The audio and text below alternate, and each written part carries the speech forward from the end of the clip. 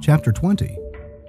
Jamieson could remember his former life, a life that started so simply and full of promise. There was once a time when he recounted the days of when he was immortal. He remembered there were many people from his former life who thought that he was born around 1763, but that was far from the truth. Jamieson was born in a filthy environment in a town called Nesikam, located in a small province in northern Russia. He was born in 1329 to a woman that was considered by the locals as a whore. Her once beautiful looks were gone, and now her teeth were yellow and her hair matted. Jamieson never knew his father. His father could have been any number of men who used Olga for sex. His mother often frequented the local village when she needed food. Most of the time, the only thing she received was a beating. She was so easy and stupid. Jamieson C.A.Milson grew up in a small shack infested with rats. It was made of stone for the lower part of the walls and timber for the upper walls and roof. It was a far cry from even being livable. Day in, day out, the brutality he suffered from the hands of his mother, Olga, were commonplace, and by the time he was a teenager, he had become so conditioned to the violence that it had become natural to expect the torment. But something happened one day that changed his life. He was 15 when he met his cousin Danska for the first time. Danska's village had been pillaged and burned to the ground by bandits, and her parents were killed in the massacre that swept through their little settlement. In the madness of the attack, Danska managed to flee to the only place she knew, to the home of the aunt, Olga. Danska was young and beautiful. She was the same age as Jamieson. From the first moment he saw her, he loved her. But she didn't feel the same. Not in the least. She was repulsed by the sight of him. As Olga had no daughter of her own, she doted on Danska and neglected Jamieson. And in time, Jamieson's rage grew all the more stronger. In his rage, he still loved his cousin very much. But as much as he tried to hide his feelings, his mother could see how much her boy loved this beautiful girl.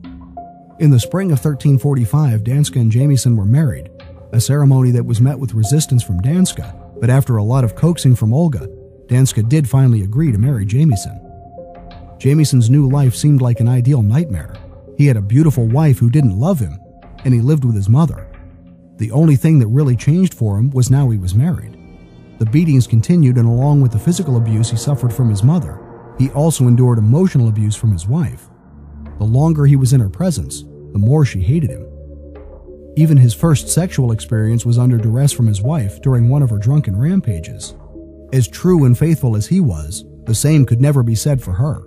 It came as no surprise that Danska was sleeping with every new suitor who passed through the village, but he didn't see it. In his eyes, she was perfect and could do no wrong. He wasn't even wise to the fact that she was having sex with travelers and anyone who offered food and warm clothing. A year after his non-eventful sexual experience, Danska gave birth to a stillborn, deformed male child. Of course, it wasn't his, but his mother blamed him for this curse, and like any other day, he was beaten violently and then thrown out of the hut by his mother and his wife, with nothing more than the tattered clothes on his back. That day, his eyes were opened for the first time and he saw the true nature of his beloved wife, and his hunger for revenge on both of them fueled his rage, and he would do anything to get it.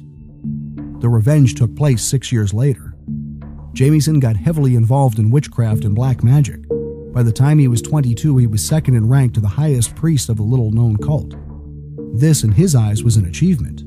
The devil had become his lord and master, and he gave his life to him. He was considered a promising son, and the high priest taught him everything there was to know about the forbidden realms in no time at all.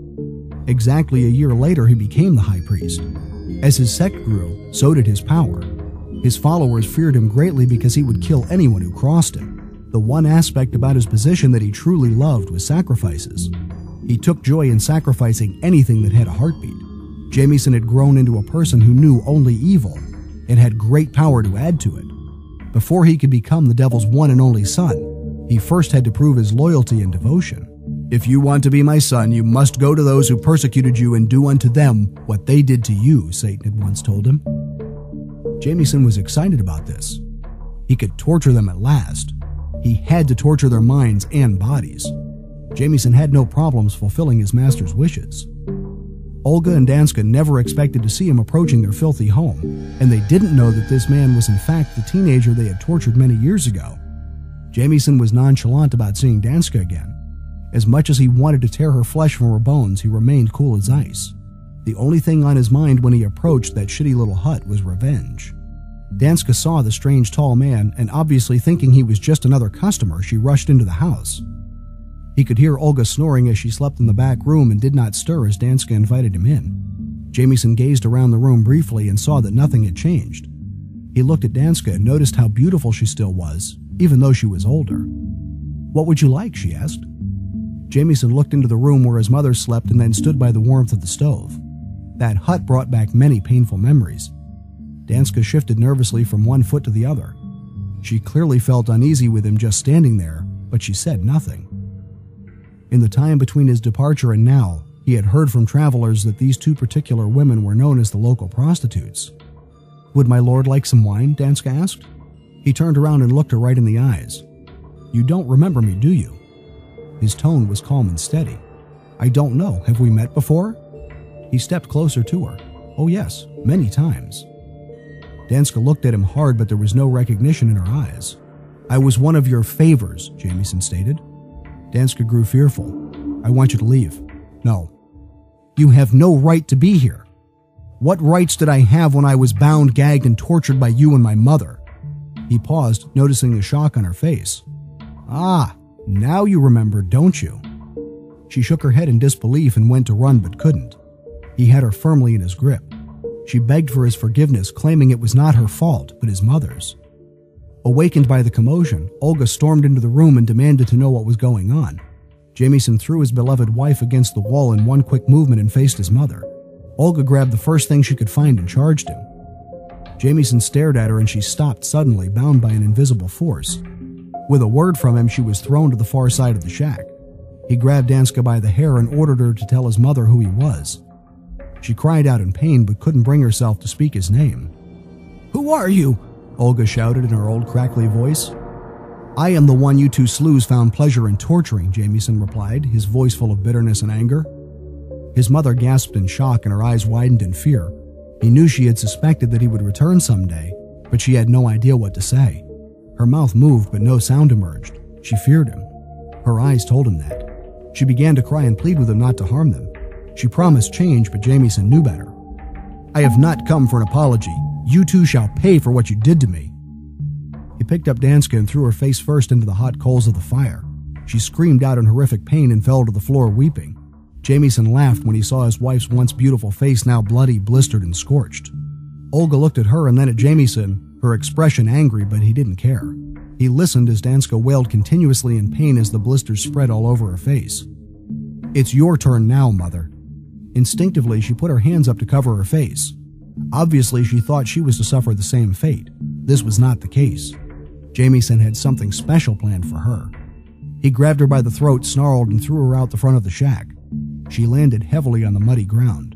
He wanted to finish this, but something suddenly came over him.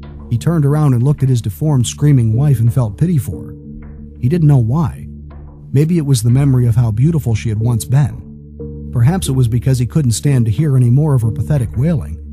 For whatever reason, Jamieson clicked his fingers and all her sores immediately disappeared. She crawled to a corner and sat there sobbing as she watched him walk outside. "Well, Mother," he snarled, grabbing her up and placing her on her feet. "Joshua, please don't." He just shook his head and hit her hard in the face. She fell to the ground again and cried out for mercy. "I'm not in a giving mood today," Jamieson stated. He kicked her hard in the chest, leaving her gasping for air. "You will now get what you deserve." The ground began to tremble. From the depths of the earth arose a wooden cross. Jamieson was intent on crucifying his mother. He threw her against the cross. Thick iron nails suddenly appeared from within it and pushed through the flesh of her feet and hands. Then a crown of thorns appeared and embedded themselves on her head. Blood gushed from her brow as the crown's thorns stabbed deep into her skull. He found real pleasure in this sight of ungodliness. Just before she died, she begged God to forgive her son for what he had done. Jamieson took little note of this. In his mind, she was going straight to hell. His revenge was complete, he felt. After all, he did no other senseless killings for a time. He felt like killing Danska more than once, but never gave in to these urges. Instead, he used his power over her weak mind and she vowed eternal loyalty and devotion to him. From that point on, he lived with Danska for several years. Her everyday life became that of a servant in every aspect. She toiled the land, washed his garments, cooked for him. And when he wasn't searching for souls to destroy, he spent his nights raping her. In the 5 years he lived in that situation, Danska had given birth twice. Both times the babies never saw the light of day. He sacrificed them, drank their blood, and ate their raw flesh. When he grew tired of her, he murdered her, raped her dead body, and then drank and bathed in her blood. This was his nature. He would find weary travelers, would seduce and control their minds, and would perform the same acts. Not all of his victims' souls went to heaven. No, a majority went to a realm he had prepared especially for him. It wasn't the lake of fire, nor was it Tanzak's realm of illusions. No, it was far more horrific. His reign of terror only ended when he was put to death for his satanic involvement in Gympie.